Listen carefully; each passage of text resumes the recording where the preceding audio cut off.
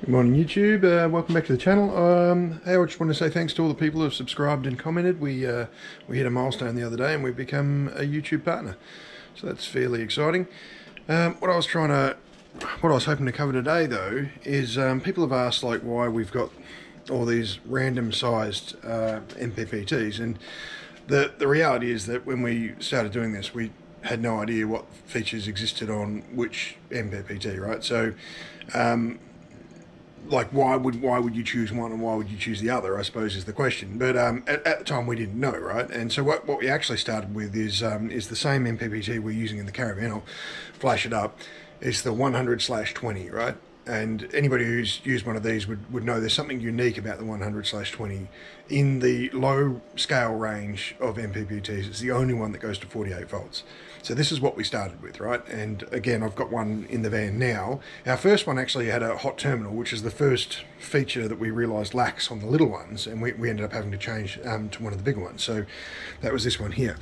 So these ones have got terminal protection on them. They detect when their terminals get hot, and the little ones don't do that. So I suppose to try and save someone like that, I've made this mistake. This is not a smart one, right? This one doesn't have the Bluetooth connection on it. These ones definitely do. These ones are awesome.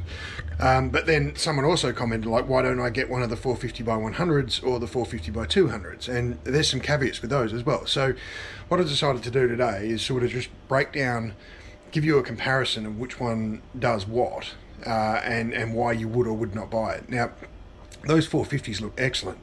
Given our last video, I'll put a little link to it up above, given the last video where we've identified that actually pushing the voltage up helps with shading, and the bypass diodes tend to work better at high voltages, or at least that's what it appears. You should push the voltage up as high as you can, which I couldn't get two of these at the time.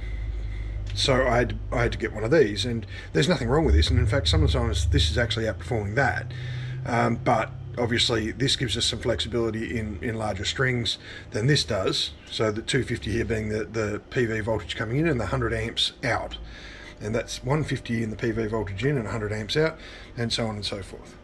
So what I was going to do today is I'm going to do a comparison. So I've broken it up into three different chunks.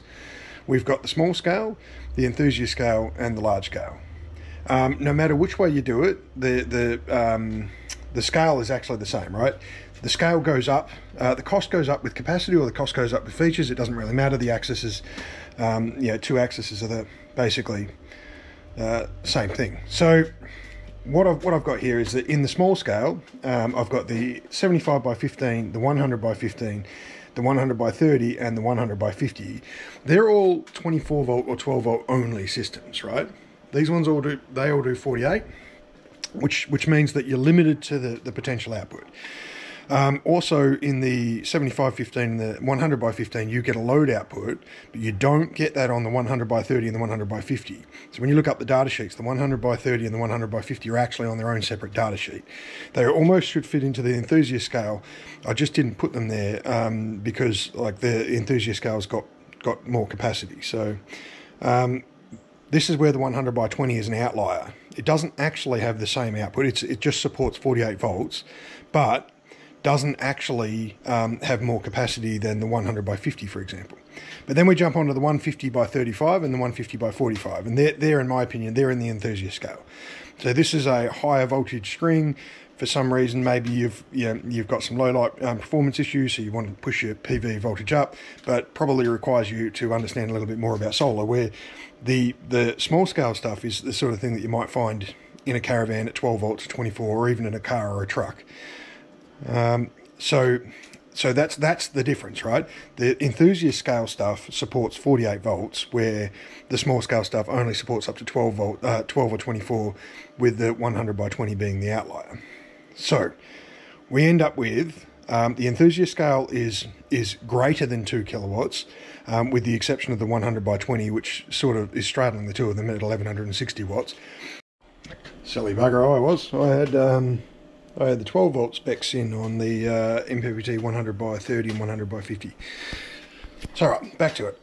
So yeah, the 100/20 is the top of the range for those little ones, in my opinion. I know that there's, I think there's a 100/30, but it only does 1224 volt. So my opinion is that that 100/20 really, that's about the peak for these little ones. But then we move into what appears to be the enthusiast ones, but there's no 48 volt support. So I'm going to leave the 100/30 and the 100/50 in the small scale, and we're going to move on to the ones in the enthusiast scale. So enthusiast scale, you're getting to potential currents that are coming out that are fairly dangerous, right? I think even at 1,000 watts, you're already in potential danger land if you don't spec your cable out properly, or you don't crimp your connectors properly. You're already in trouble, and we've had terminals melt on one of those MPPT 100/20s. They do not have the thermal protection, so you just got to be wary of that. The 100/35 and the 100/45, which is, we've got a 150. Got a 150 there, so they're about that size. They're sort of like in the middle. Like I don't know what market Victron's trying to target with that, because 2,000 watts is not really.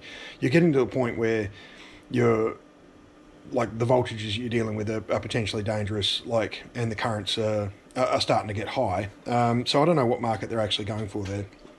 We bought this one for the caravan after the 100/20 cooked its wires, but the reality is that we would never be able to commission enough solar on the caravan for that to be useful, right? And then in a situation like this, it's not really big enough for it to be useful here either. Like, I've got some small strings and I use it for mucking around, like testing solar panels and what.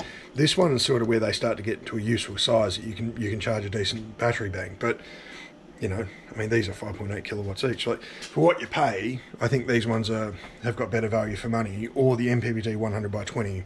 That's a fucking spoiler alert, because it's gonna allude to what I'm going to say in a minute anyway. Right, so then we move on to the other ones. So these ones are the large scale, right? They start at, I think, 75 amps. Is that 70 amps? 70, 85, and 100. To be honest, I don't know why. By the time that you're spending this much money, I don't know why you would do anything other than get the 100s. Like, most 5 kilowatt hour batteries are 100 amp hour. Like, if you've got 48 volt or 52 volt nominal lithium batteries, they're 100 amp hour anyway. So you could hit them at 1C with one of these, and then you've got effective voltage or current control regardless. So it's my personal opinion, you wouldn't bother with the 70s or the 85s, you just go straight to the 5800s. All right, then there's a particularly special couple of units, which is the 100 amp, the 450 by 100 and the 450 by 200. Now, I don't have any of these. I did look at getting one, but there is some caveats to them, right? So you're paying a lot more money for these things, but the reason you're paying a lot more money is because they've got multiple MPPT trackers in them. So, like, you look at this and you go, well, I've got 100 amp here, but it's 100 amp on a single MPPT tracker, right? So if I've split these, and we've already shown this to be the case, that when one of these things gets shaded, particularly this one, like one panel gets shaded, we basically lose that string, right? We lose 22% of the output of the whole MPPT. Now, if we had the 450 by 100, we could potentially mitigate that by having different strings on different trackers. The 200, so that's basically 5.8 kilowatts. We've got 5.8 kilowatts there and 5.8 kilowatts there. So by adding the 450 by 100, we're only adding 5.8 kilowatts, but we're adding some resilience in the fact that it's got two MPPT trackers. The problem is I couldn't justify that at the time. Like, it's just too expensive by comparison, and the likelihood that I'm going to have different configurations is minimal. That is one of the other benefits. You could have different configurations, and I just decided I'm not going to do that. I'm happy with the configurations I've got, and I'm happy for them all to go into a combiner box.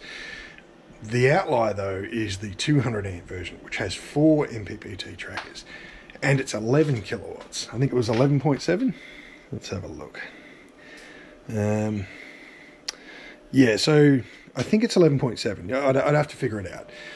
But the MPPT trackers themselves are, they can only track 16 amps of PV input. Okay, so you've got to be careful about the way that you there's some caveats there, right? These ones are all I'm sure there is a limit on the PV, but the effective limit is usually what the output is on the battery side. There is a short circuit current though that you've got to be wary of. And then the other thing is that I mean, these things are really large scale. The 200 by 450 and the 450 by 200 and the 450 by 100 can parallel up to 25 units. But also they've got a limit on the voltage range. These will go down to 12, but the 450 series will not. So they're 36 to 60 volts. And you'll see a lot of the time when they're being advertised, they're actually advertised as 48 volt only. They've got a wider operating range. I don't know how many people use them at 36 volts. I know you can do these at 36 volts. It's not a battery preset, it's something you can set in the app yourself. I think these ones can do it too, I'm not 100% certain. So you might be going, well, why don't you go and buy the 450 by 200? And it simply comes down to budget. These are way cheaper. I was able to get two of these and effectively get 5.8 kilowatts each, so close to 12 kilowatts, 11.7 or whatever it is, for like 2/3 of the cost of the 450 by 200. So it's just that's all there is to it.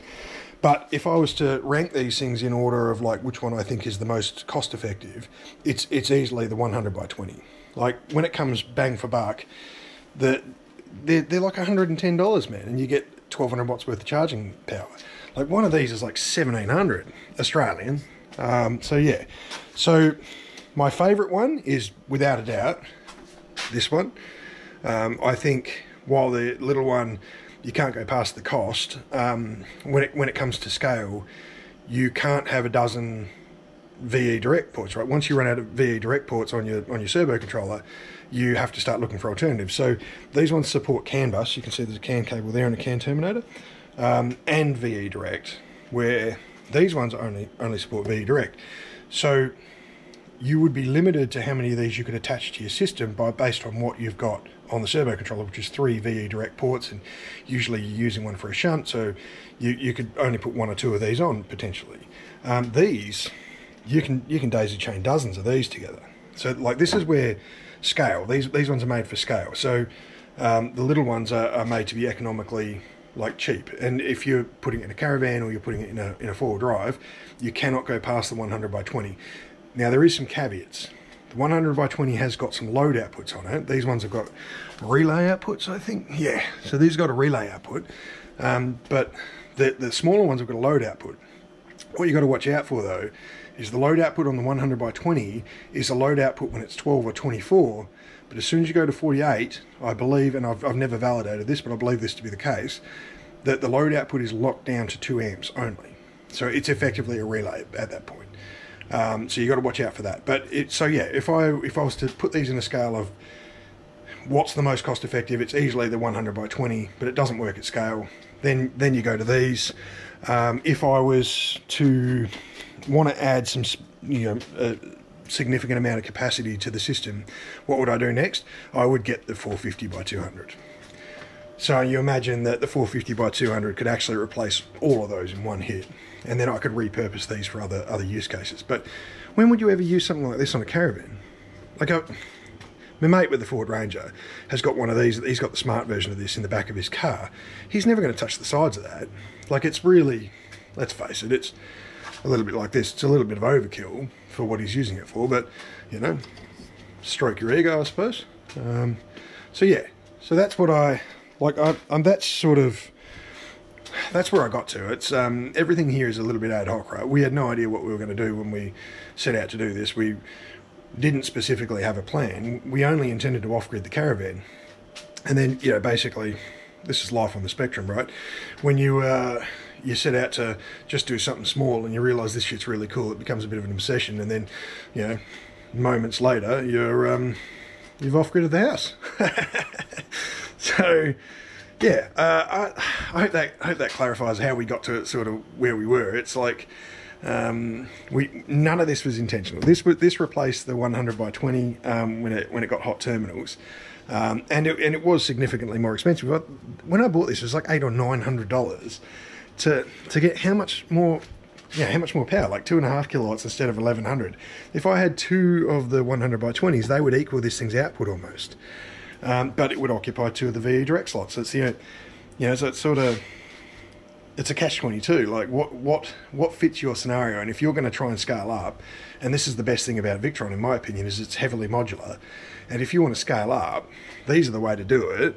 Unless you've got some extra floating cash, and then or if you need that diversity in your MPPTs, then save the extra money and buy the 450 by 100 or the 450 by 200. They are fucking expensive though, let's face it. Anyway, I'll see what I can do. We managed to get hooked onto the YouTube partner program, so I might go and see if I can't wangle one of those out of somebody for a reviewer, and we'll see what we can do with it over the winter months. Maybe it can make up some differences on our lost production with the cloudy days. Anyway, I'll catch you in the next one, guys. Thanks for watching. Cheers.